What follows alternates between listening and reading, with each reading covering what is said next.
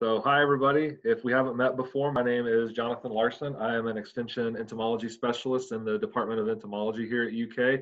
And I'm excited to be here to talk to you today about ticks. I wish it could be in person. It is something that I enjoy doing, is having those in-person meetings with all of the specialists and agents across the state. But today we're over Zoom. Hopefully we can still convey some of the same energy and hopefully show you some of the weird and creepy things about ticks that are in our state.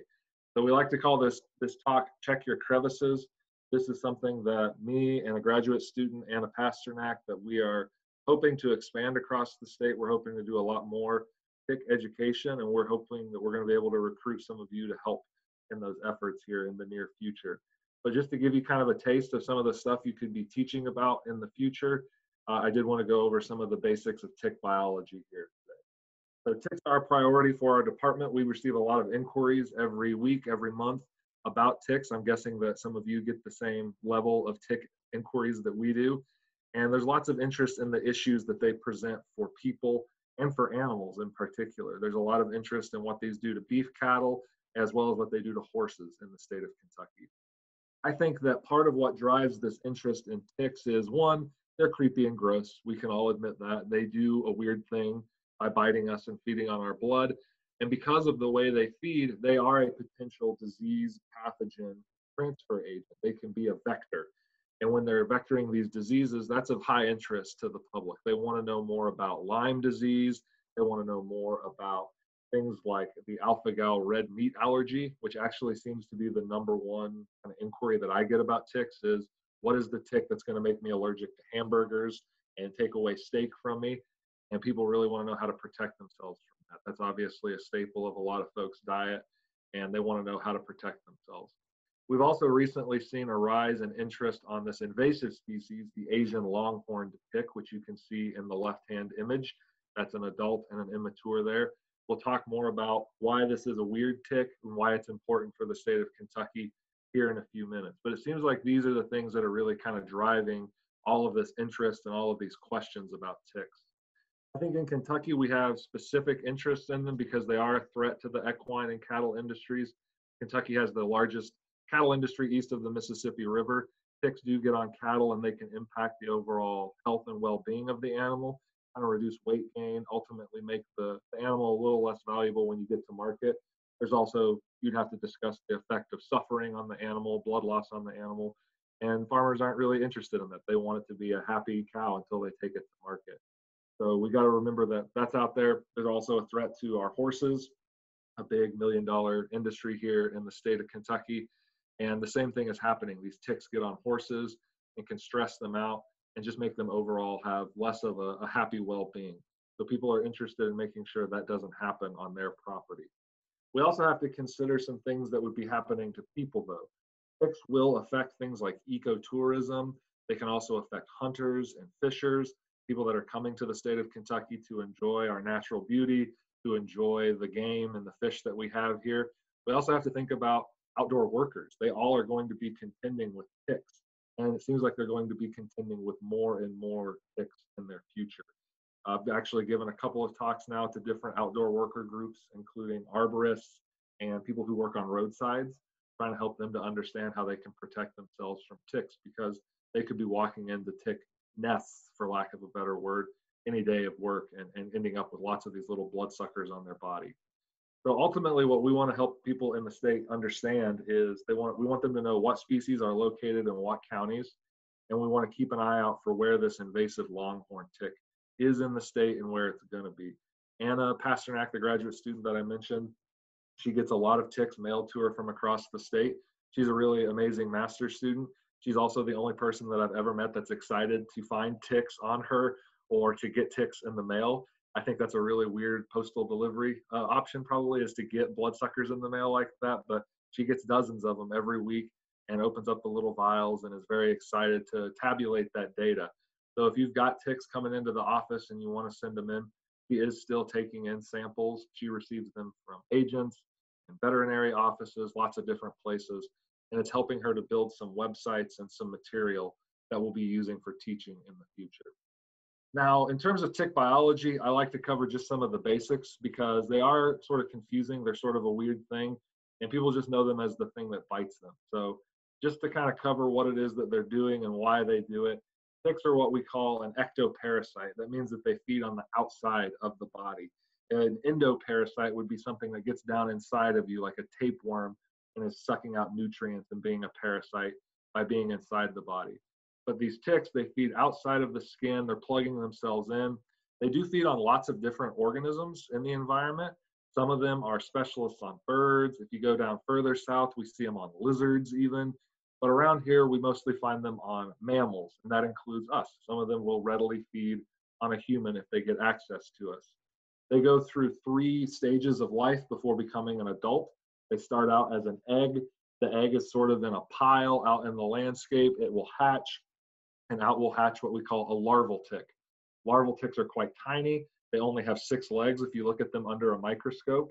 And they're typically found on small mammals like mice at this point. I have an image of some in the ear of a mouse, and you can see them getting ready to plug in and start feeding there. When these end up on people, they're often called seed ticks because it looks like somebody has sprinkled the sesame seeds from a Big Mac all over your skin, and they're trying to plug into your skin and suck out your blood. So these do get on humans, but more commonly we find them on the smaller mammals that are out in the landscape. After they feed on this animal, what they're going to do is drop off, crawl off into the grass, and they'll shed their exoskeleton and move to the next stage of life, which is called the nymphal tick. So as nymphs, they have 8 legs. They are arachnids. It's kind of odd how they start life with 6 legs, but we see that with several different kinds of arachnids that they gain that 8th or that 4th pair of legs later on in life. So the nymphal ticks have their 8 legs. Typically find them on slightly larger animals like rabbits. We see the rabbit in this picture has a few ticks, a couple on its nose, one on its ear. Sometimes when I give this talk in person, this is where people, they start to get really sad or they have like a little moment of heartbreak for the rabbit. Nobody ever feels bad for the mouse in the first image, but sometimes people feel bad for Peter Cottontail here in the second one. But you can see they're going to feed on this one, again, drop off, molt their exoskeleton, and move into adulthood. As adults, they're typically found on larger animals. We find them on dogs a lot, humans. We also find them on cattle and deer and horses. Once they feed on this host, what they're going to do is drop off and find one another and mate. Most ticks have sexual reproduction, so the males and females have to find each other in this big crazy landscape that we have. And once they do, they'll mate, and the female will lay this big pile of eggs off in the grass, and that will hatch the next year to start the cycle all over again. I have an image here in a little bit of the eggs. They're kind of interesting looking. They look like really cheap caviar, I think. I don't think they would taste quite the same, though. Not that I've ever had caviar, though. When we talk about how ticks feed, this is where people start to get interested because it's kind of weird that they live only on blood. They're hematophages. They survive by digesting blood from their host. They're just like Dracula. They're just like a vampire. They need the blood for sustenance. It isn't done just to annoy you. It actually helps them to grow. It helps the female to produce more eggs.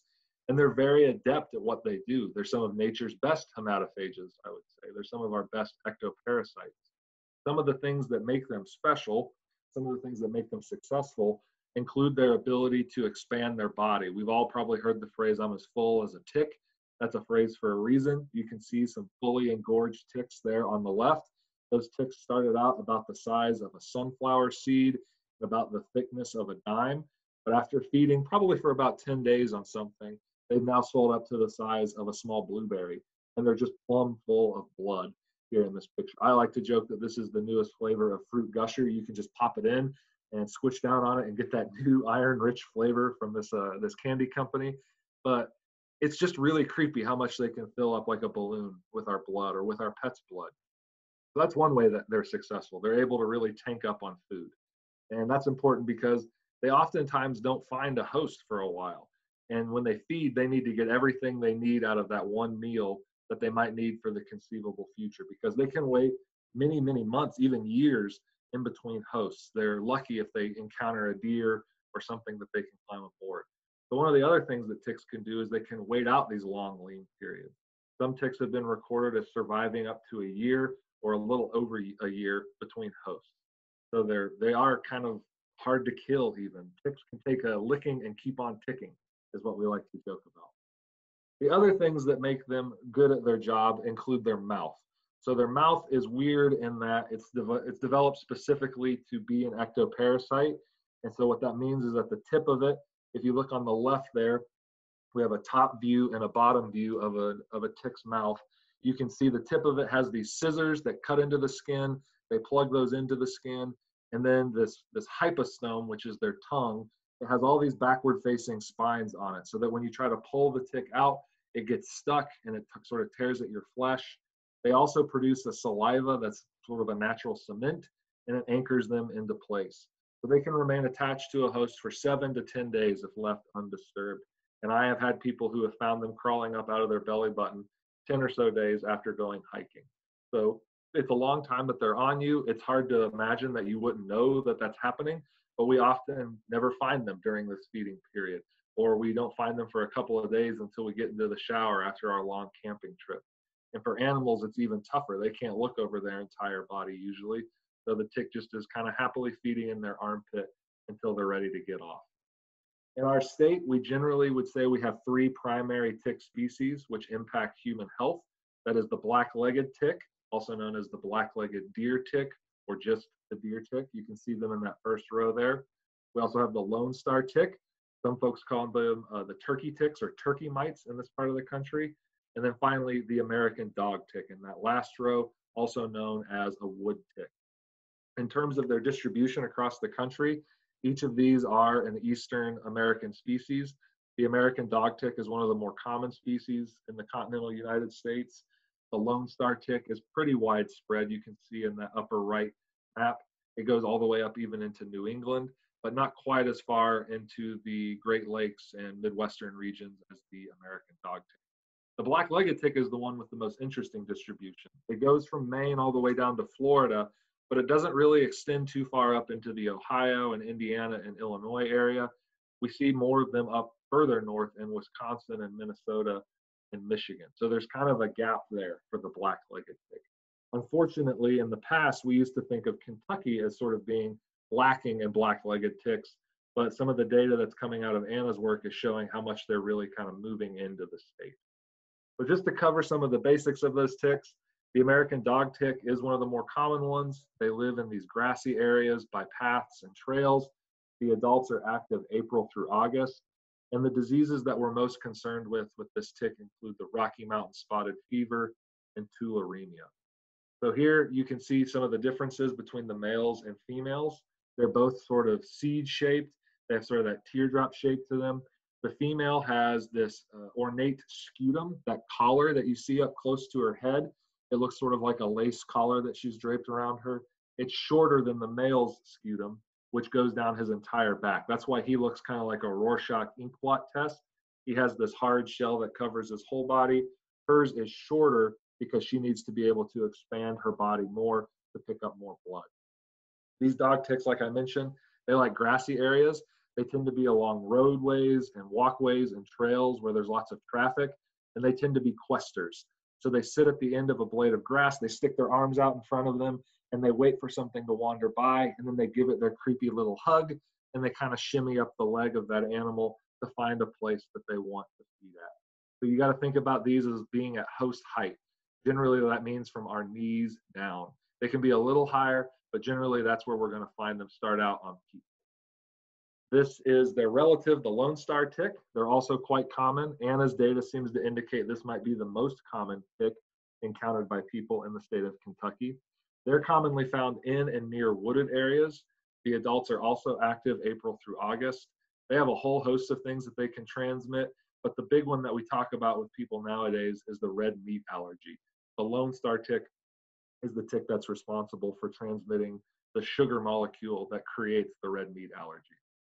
Now, they look a little different. They have longer mouth parts at the front of their body, which you can see in some of these images here. Their body is also rounder in shape. They have more of a hockey puck shape to themselves, especially when they're younger. The larva and nymph are quite round. The adult males and females are a little more elongated, but still very round in comparison to the dog tick. The main thing that separates this one is when you look at the female, she has that one white dot on her back. That's why they're called the Lone Star tick. It's not because they like Walker Texas Ranger. It's because of this one dot that they have on their back. Oh, by the way, those are the eggs that I mentioned before. You can see that they look like a little pile of caviar. They're kind of a brownish color, and they're always laid in this big gooey pile. These are often found in wooded areas where there's dense undergrowth, and they're usually found kind of at ankle height. They will quest, but they'll also actively hunt after things. So you'll sometimes turn around, and if you've wandered into an area with lots of Lone Star ticks, they will be chasing after you like The Walking Dead. And you can end up with dozens of these on you at a time. In that left-hand image, that's a plastic bag that was brought into the office. And you can see there's some ticks down in the corner. If we zoom in, this was dozens of ticks that this person pulled off of their leg after they had wandered into it. I've had clients that have complained about even hundreds, and sometimes they seem to be using things like duct tape to remove all of them from their skin, which I assume also waxes the hair off of your body if you're not careful. But you can get lots of these on you. That leaves the black-legged tick, which is greatly feared for their association with Lyme disease. They feed mainly on white-tailed deer, so they live in forests. The adults are active on sort of an opposite schedule from the other two. They're active October through May on any day above freezing. They transmit Lyme, but they can also transmit things like anaplasmosis, babesiosis, and Powassan virus. They have a unique coloration, particularly the adult female. She's kind of a reddish orange color. The male is more brown, but he has kind of a khaki horseshoe that goes over his body. And you can see that the larva and nymph, they're not very distinct at all. There's nothing really special about them. Most commonly, we're encountering that adult female, and that orangey color, as well as the dark colored legs, help to separate this species out from the others. They like to be where white-tailed deer are found, so hunters are encountering these frequently. Any day above freezing, even when we're deep into winter, if it gets warm one day, these are crawling out and about. So if you're a hunter or a hiker, even if it's December or January, you're not safe from ticks. They can get active on any warmer day that we may be having. Typically are found about knee-high on the tips of branches and low-growing shrubs. The increase in Kentucky seems to be happening more and more. We're seeing black-legged ticks and getting reports of them. The belief that I've been told is happening is that there's a northern variant and then a southern variant of this tick. The northern variant is the one from New England. It seems to be the one that's moving into the state. And what that means is sort of not good news. The northern ones tend to stay above ground where there's people and where there's deer. The southern ones tend to get down in the leaf litter. They're used to escaping the heat. And so these northern ones are more likely to get on people, and they're more likely to be possible vectors for Lyme disease. So that is a little bit of bad news for us, unfortunately. And then that brings me to the new tick on the block, this Asian longhorned tick. This is an invasive species. It's from Eastern Asia. It was accidentally introduced to the United States sometime before 2015. We're not exactly sure when, but it did get started in the state of New Jersey. It's been slowly moving since then. There have been 4 confirmed Kentucky reports. I can't find an updated map yet that's got all of our reports. This one is a little outdated with just the 2 that used to happen. But this year there were a couple of finds that were involved in Metcalfe County. And one of them involved a domestic animal, a bull in this case. So this tick is sort of moving across the country. You can see it's in multiple different states in the east, particularly in Virginia and New Jersey, up into New York and Connecticut. Also an interesting find out in Arkansas, which has me concerned about if that means that all of that territory between the tip of Arkansas and the tip of West Virginia or Tennessee is filled in with the tick as well. The reason that this is weird and that we have to talk about it is because of the way it reproduces. It only reproduces asexually. The female is sort of like an aphid. She can produce her own offspring without male sperm, and then she just lays hundreds of clones of herself. And they start to spread across the host that they're on, just like the aphids do on a plant, and they start sucking blood out and causing lots of issues for that animal. Thus far, there has not been any incidents of disease transmission with this species in the United States. It has been found that it cannot, I repeat, cannot vector Lyme disease at all. It could be a possible vector for Rocky Mountain spotted fever, but we're not super worried about that at this point. It hasn't happened in the real world yet. What we're more worried about is when it gets on wildlife and on livestock. There have been 2 confirmed cases on people and multiple confirmed cases of them getting on livestock in Tennessee and other states, and then actually exsanguinating the livestock. They actually drank so much blood from them that these animals bled to death into the ticks, basically. That would be much less likely to happen on a person, of course, because we would be clearing our body of these parasites. But with an animal, they're not going to have that capability. So it is something that could impact deer or elk or even black bear in the state. And it's ultimately going to confront our cattle industry and our equine industry. This is the potential distribution of the Asian longhorn tick. The darker an area is, the more likely it is that the tick will succeed there. And if you look closely at this, you will notice that apparently Kentucky will be the most popular destination for this tick. They're really looking forward to the Bourbon Trail and touring the horse farms and going out to the river and just seeing everything that our state has to offer. It looks like we're really in for an invasion by this tick if this map is accurate.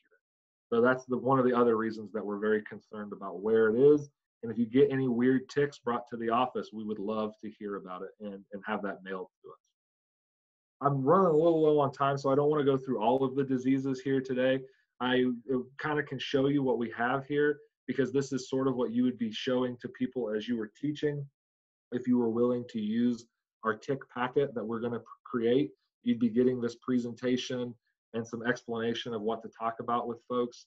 But you would be covering things like Lyme disease, informing them about how long it takes for the tick to be on you before you pick it up, about the incidence increase of Lyme disease in the state of Kentucky, talking about Rocky Mountain spotted fever, also talking about red meat allergy. And I will share just a little bit about it since I know many of you are getting questions about it. This is something that's transmitted by Lone Star ticks. It's caused by a sugar molecule called alpha-gal. So because of that, it's often called the red meat allergy or the alpha-gal red meat allergy. What happens is the Lone Star tick feeds on a deer. It ingests this sugar molecule from the deer's blood. And then when it bites you, it gets into you and your body reacts to the molecule like an invader. And then the next time that you ingest the molecule into your stomach, your body has the same reaction. So it started in the blood, but then it moves into the digestive tract. And after this happens, you start to get an allergic reaction that occurs 4 to 6 hours after ingesting lamb or pork, beef, or venison. This is something that can happen instantly after being bitten by a Lone Star tick. It does not happen every time you're bitten by one. They may not have the molecule left in their saliva. They may have never encountered a deer before. And so because of that, it doesn't always happen. But if it does happen, this is the tick that did it to you. And then all of this meat that was in the image on the right is off the table for that person that has now been impacted by this allergy. So ultimately, I want to end by talking about how ticks are active year-round. The high tick season was back in May and June. So that's when people need to be really aware. We try to promote multiple things for people to protect themselves from ticks. One of the simple measures of protection is to wear lighter colored clothing when you're going outside, to wear long sleeves and long pants, and to tuck your pants down into your socks. It does not look very fashionable, but it cuts off one of the easy access points that ticks have for moving up your leg, using it as a highway from your ankle to all of the other areas that they would like to feed. Ticks do like to go into the hair areas. They like to be in and around the ears. They like to be under the arms. They like inside of the belly button, around the waist, around the groin, behind the knees. Basically, if it's hairy and smelly and you don't normally show it off to other people, that's probably a spot that a tick would want to feed in. So check yourself every time you come in, even if it was just for a half hour outside doing some gardening. Definitely check your body for ticks. Maybe even take a shower and check down in those spots. And always check your animals as well. They can pick up ticks. Sometimes dogs get a tick on them, and the tick encounters that anti-tick medicine on the dog, and they drop off. And now a tick is loose in your house, and they're going to maybe get up in your bed, the dog could. And then the tick is loose in your bed, and you could wake up with an unwelcome surprise plugged into your body. We can also put skin-applied insect repellents that we normally use for mosquitoes on, and those will help to repel ticks from biting us. DEET is the standby. The higher percentage of DEET that's in the product, from 20 up to 100%, the longer it's going to last. Some people prefer other things like picaridin or IR3535 or oil of lemon eucalyptus. All of these can help for multiple hours to repel ticks and mosquitoes from getting on your body. But the ultimate in tick protection is permethrin. It is an insecticide, so it's only applied to clothes or to gear that you're taking with you into wooded areas. It's something that kills mosquitoes and ticks when they crawl across it, so you don't apply it to your skin. This is something that you can do yourself, buying a spray bottle like you see on the left and treating clothing. You can also buy permethrin impregnated clothes and then use those for multiple washes, and you'll be protected from these bites. The other thing that I hope that you can help to spread the word about is how to remove an embedded tick. It involves tweezers. You get as close to your skin as possible, you grip the tick, and you pull steadily upward. You don't yank it out, you don't wiggle it out. I've seen lots of people bring in this thing called a tick twister, which, while it's alliterative and interesting looking, is the worst possible thing that you could do. You're supposed to put it over the top of the tick, and then you spin it around really fast until the tick is like wound out like a corkscrew. And you're just going to be breaking tick pieces off into your body, causing an infection situation, and overall not having a good time. So pull it steadily out of your skin like that. Do not use fire, don't use alcohol or essential oils to kill the tick first, because when you pour those on or poke it with the lit match, the tick is very likely to vomit into you. And when it does that, you're increasing the likelihood that pathogens will move from the tick's body and from the back of its gut into your blood, and you could possibly end up sick. So this is Anna. She's the one that's working on ticks. We're hoping to work on ticks together for the next year or so. And we're hoping that we're going to put together a big packet, a digital packet that we'll distribute to all agents who are interested. And it would even come with a little tick collection. Anna has lots of spare ticks. So you would have teaching ticks that you could take with you when you did events, once we can do them in person again. If that's something that you're interested in, I hope that you'll let us know. And I've got my contact information here. If you want to tweet at me, I'm at BugmanJohn. That's my email address there, jonathan.larson@uky.edu. But this is something that we had hoped to do this year, and it kind of got coronaed. But at this point, we're starting to plan again, and we're hopeful that it will take off in 2021. We'll be doing this big tick education effort across the state. So I appreciate the opportunity to be with you today. I'm happy to take any questions that we may have.